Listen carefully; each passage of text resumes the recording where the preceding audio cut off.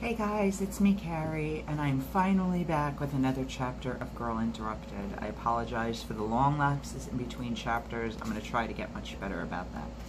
Anyway, this chapter is called 1968. The world didn't stop because we weren't in it anymore. Far from it. Night after night, tiny bodies fell to the ground on our TV screen. Black people, young people, Vietnamese people, poor people. Some dead, some only bashed up for the moment. There were always more of them to replace the fallen and join them the next night. Then came the period when people we knew, not knew personally but knew of, started falling to the ground. Martin Luther King, Robert Kennedy. Was that more alarming? Lisa said it was natural. They gotta kill them, she explained, otherwise they'll never settle down.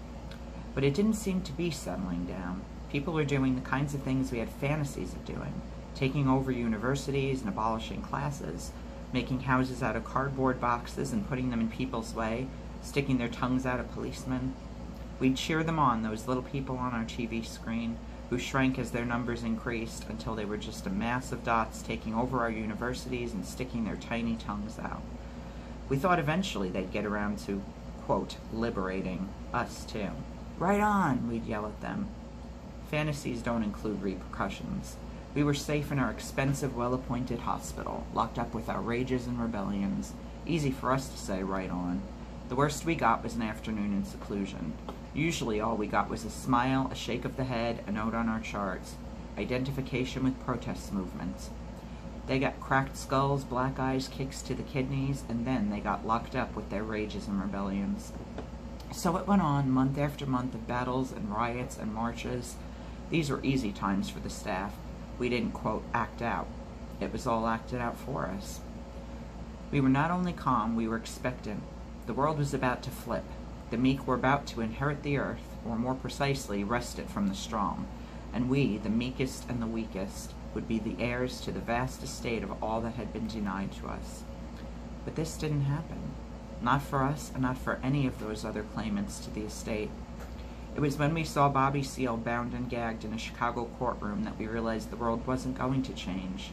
He was in chains like a slave. Cynthia was particularly upset. "They do that to me," she cried. It was true that they did tie you down and put something in your mouth when you had shock, to stop you from biting your tongue during the convulsion. Lisa was angry too, but for another reason. "Don't you see the difference?" she snarled at Cynthia. "They have to gag him because they're afraid people will believe what he says." We looked at him, a tiny dark man in chains on our TV screen with one thing we would always lack: credibility. This chapter is called Bare Bones. For many of us, the hospital was as much a refuge as it was a prison. Though we were cut off from the world and all the trouble we enjoyed stirring up out there, we were also cut off from the demands and expectations that had driven us crazy. What could be expected of us now that we were stowed away in a loony bin? The hospital shielded us from all sorts of things. We'd tell the staff to refuse phone calls or visits from anyone we didn't want to talk to, including our parents. "I'm too upset," we'd wail, and we wouldn't have to talk to whoever it was. As long as we were willing to be upset, we didn't have to get jobs or go to school. We could weasel out of anything except eating and taking our medication. In a strange way, we were free. We'd reached the end of the line. We had nothing more to lose. Our privacy, our liberty, our dignity, all this was gone, and we were stripped down to the bare bones of ourselves. Naked, we needed protection, and the hospital protected us. Of course, the hospital had stripped us naked in the first place, but that just underscored its obligation to shelter us. And the hospital fulfilled its obligation. Somebody in our families had to pay a good deal of money for that. $60, $1967, a day, just for the room. Therapy, drugs, and, Therapy, drugs, and consultations were extra. 90 days was the usual length of mental hospital insurance coverage, but 90 days was barely enough to get started on a visit to McLean. My workup alone took 90 days. The price of several of those college educations I didn't want was being spent on my hospitalization. If our family stopped paying, we stopped staying, and we were put naked into a world we didn't know how to live in anymore.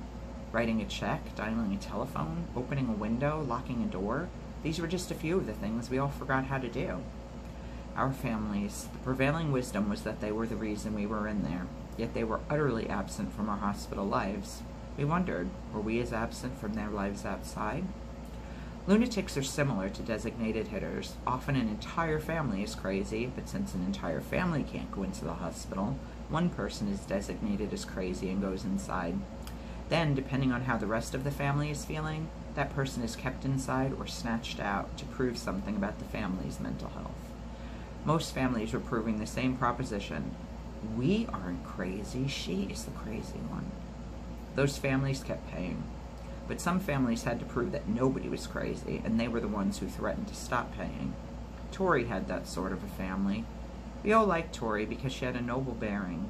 The only thing wrong with her was amphetamines. She'd spent 2 years shooting speed in Mexico, where her family lived.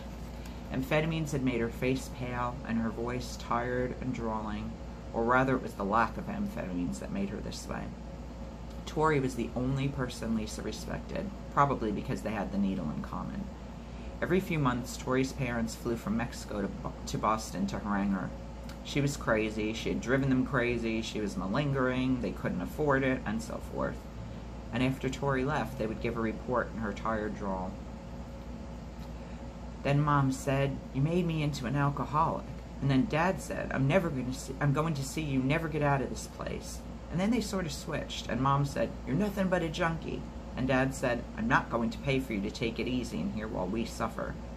"Why do you see them?" Georgina asked. "Oh," said Tori. "It's how they show their love," said Lisa. Her parents never made contact with her. The nurses agreed with Lisa. They told Tori she was mature for agreeing to see her parents when she knew they were going to confuse her. Confuse was the nurse's word for abuse. Tori was not confused. "I don't mind this place," she said. "It's a break from Mexico." In Tori's mouth, Mexico sounded like a curse. "Mexico," she'd say and shake her head. In Mexico, there was a big house with porches back and front. There were servants, there was sun every day, and there were amphetamines for sale in the drugstore. Lisa thought it sounded pretty good. "It's death," said Tori. "Being in Mexico means being dead, and shooting speed to feel like you're not quite dead, that's all." Sometimes Valerie or another nurse tried explaining to Tori that she could be in Mexico without going to the drugstore and buying amphetamines.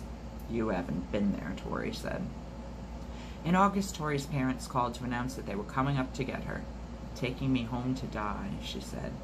"We won't let you go," said Georgina. "That's right," I said. "Right, Lisa?" Lisa wasn't making any promises. What can we do about it? "Nothing," said Tori. That afternoon I asked Valerie, "You wouldn't let Tori's parents take her back to Mexico, would you?" "We're here to protect you," she said. "What does that mean?" I asked Lisa that evening. "Doesn't mean shit," said Lisa. For about a week there was no word from Tori's parents. Then they called to say they'd meet her at the Boston airport. They didn't want to bother coming out to the hospital to pick her up. "You could hop out on the way to the hospital," said Lisa. "Somewhere downtown. Get right onto the subway." She was an old hand at escape planning. "I don't have any money," said Tori. We pooled our money. Georgina had $22. Polly had $18. Lisa had $12. I had $15.95. "You could live for weeks on this," Lisa told her.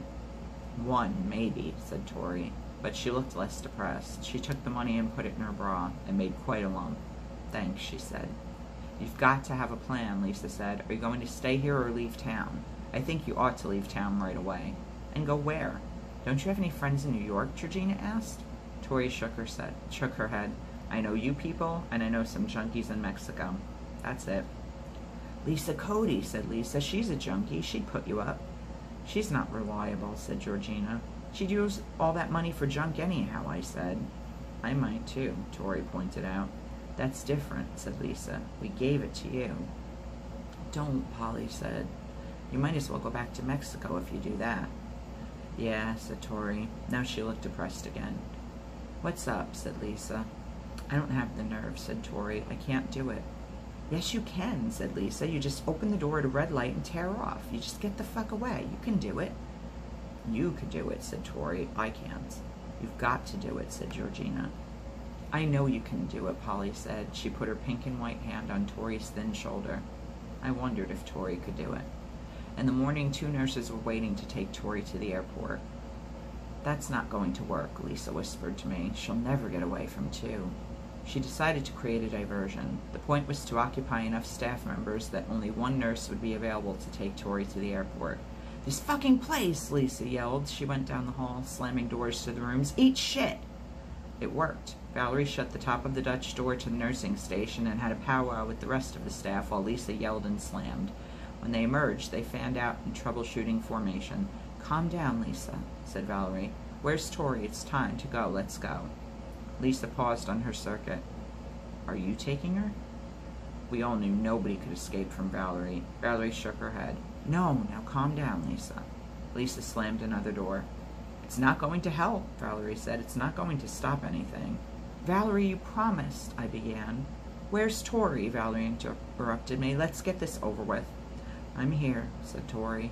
She was holding a suitcase and her arm was trembling, so the suitcase was bumping against her leg. "Okay," said Valerie. She reached into the nursing station and pulled out a full medication cup. "Take this," she said. "What the fuck is that?" yelled Lisa from halfway down the hall. "It'll just relax Tori," Valerie said. "Something to relax her." "I'm relaxed," said Tori. "Drink up," said Valerie. "Don't take it," Lisa yelled. "Don't do it, Tori." Tori tipped her head back and drank. "Thank God," Valerie muttered. "Okay, all right, this is it." She was shaking too. "Okay, goodbye, Tori, dear. Goodbye now." Tori was actually leaving. She was going to get on the airplane and go back to Mexico. Lisa quit banging and came up to the stand with the rest of us. We stood around the nursing station looking at Tori. "Was that what I think it was?" Lisa asked Valerie. She put her face up to Valerie's face. "Was that Thorazine? Is that what that was?" Valerie didn't answer. She didn't need to. Tori's eyes were already glistening. She took a step away from us and lost her balance slightly. Valerie caught her elbow. "It's all right," she told Tori. "I know," said Tori. She cleared her throat. "Sure." The nurse who was taking her to the airport picked up the suitcase and led Tori down the hall to the double-locked double doors. Then there wasn't anything to do. An aide went into Tori's room and started stripping the sheets off the bed. Valerie went back to the nurse's station. Lisa slammed the door. The rest of us stood where we were for a while. Then we watched TV until the nurse came back from the airport. We fell silent, listening for agitation in the nursing station, the sort of agitation an escape provokes. But nothing happened. The day got worse after that. It didn't matter where we were. Every place was the wrong place. The TV room was too hot. The living room was too weird. The floor in front of the nursing station was no good either. Georgina and I tried sitting in our room, and that was terrible as well. Every room was echoey and big and empty, and there was just nothing to do. Lunch came. Tuna melt. Who wanted it? We hated tuna melt. After lunch, Polly said, "Let's just plan to spend 1 hour in the living room and then 1 hour in front of the nursing station and so on. At least it will be a schedule." Lisa wasn't interested, but Georgina and I agreed to give it a try. We started in the living room. Each of us plopped into a yellow vinyl chair. 2 o'clock on a Saturday in August on a medium security ward in Belmont. Old cigarette smoke, old magazines, green spotted rug, 5 yellow vinyl chairs, a broken-backed orange sofa. You couldn't mistake that room for anything but a loony bin living room. I sat in my yellow vinyl chair, trying not to think about Tori. Instead, I looked at my hand. It occurred to me that my palm looked like a monkey's palm. The crinkle of the 3 lines running across it and the way my fingers curled looked simian to me. If I spread my fingers out, my hand looked more human, so I did that. But it was tiring holding my fingers apart. I let them relax, and then the monkey idea came back. I turned my hand over quickly. The back of it wasn't much better. My veins bulged, maybe because it was such a hot day, and the skin around my knuckles was wrinkly and loose. If I moved my hand, I could see 3 long bones that stretched out from the wrist to the first joints of my fingers. Or perhaps those weren't bones, but tendons? I poked one. It was resilient, so probably it was a tendon. Underneath, though, were bones. At least I hoped so. I poked deeper to feel the bones. They were hard to find. Knuckle bones were easy, but I wanted to find the hand bones, the long ones going from my wrist to my fingers. I started getting worried. Where were my bones? I put my hands in my mouth and I bit it to see if I crunched down on something hard. Everything slid away from me. There were nerves, there were blood vessels, there were tendons. All these things were slippery and elusive. "Damn," I said. Georgina and Polly weren't paying attention. I began scratching at the back of my hand. My plan was to get a hold of a flap of skin and peel it away, just to have a look. I wanted to see that my hand was a normal human hand with bones. My hand got red and white, sort of like Polly's hands, but I couldn't get my skin to open up and let me in. I put my hand in my mouth and chomped. Success. A bubble of blood came out near my last knuckle where my incisor had pierced the skin. What the fuck are you doing? Georgina asked. I'm trying to get to the bottom of this, I said. Bottom of what? Georgina looked angry. My hand, I said, waving it around. A dribble of blood went down my wrist. Well, stop it, she said. It's my hand, I said. I was angry too, and I was getting really nervous. Oh God, I thought, there aren't any bones in there. There's nothing in there. Do I have any bones? I asked them. Do I have any bones? Do you think I have any bones? I couldn't stop asking. Everybody has bones, said Polly. But do I have any bones? You've got them, said Georgina. Then she ran out of the room. She came back in half a minute with Valerie. Look at her, Georgina said, pointing at me. Valerie looked at me and went away. I just wanted to see them, I said. I just have to be sure. They're in there, I promise you, said Georgina. I'm not safe, I said suddenly. Valerie's back with a full medication cup. Valerie, I'm not safe, I said. You take this, she gave me the cup. I could tell it was Thorazine from the color. I'd never had it before. I tipped my head back and drank. It was sticky and sour and it oozed into my stomach. The taste of it stayed in my throat. I swallowed a few times. Oh, Valerie, I said, you promised. Then the Thorazine hit me, like a wall of water, strong but soft. Wow, I said. I couldn't hear my own voice very well. I decided to stand up, but when I did, I found myself on the floor. Valerie and Georgina picked me up under the arms and steered me down the hall to our room. My legs and feet felt like mattresses. They were so huge and dense. Valerie and Georgina felt like mattresses, too. Big, soft mattresses pressing on either side of me. It was comforting. It'll be okay, won't it? I asked. My voice was far away from me, and I hadn't said what I meant. What I meant was, now I was safe. Now I was really crazy, and nobody could take me out of there. Alright guys, and then there's a page here where there's a report from the hospital. Very small print, but I am going to try to read it to you, so you don't miss out on any text of this novel, or memoir, I should say. Alright, at the top it says McLean Hospital, number 22201, name Kaysen Susanna, SB2, 1967, August 9th, progress note. The patient has been doing extremely well aside from depressive reactions on the weekend, until yesterday when she was listening to some records and suddenly felt as though she were a teenager again and began to become very frightened at the thought that she had never had a satisfactory childhood. She became fearful and agitated, requiring a call from the doctor on call. She expressed her fears regarding her parents and lack of communication, the fact that she has been unable to make satisfactory decisions throughout her life to the present time, and also that her therapist is away. She's extremely agitated today, and although not disorganized, she is going to need further support in helping her get through the time that her therapist is away. She's most extremely upset about her parents and their lack of understanding, and she relates this to other people, and that they can't understand or be trusted. I have spoken to her at length about decision-making and responsibility, and she does feel better after venting some of these feelings. However, she will also have to be somewhat supported and protected at the present time, as she is going through a rather trying time without her therapist. And 8/24/67 progress note.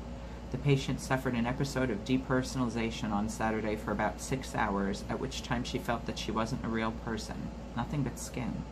She talked about wanting to cut herself to see whether she would bleed, to prove to herself that she was a real person.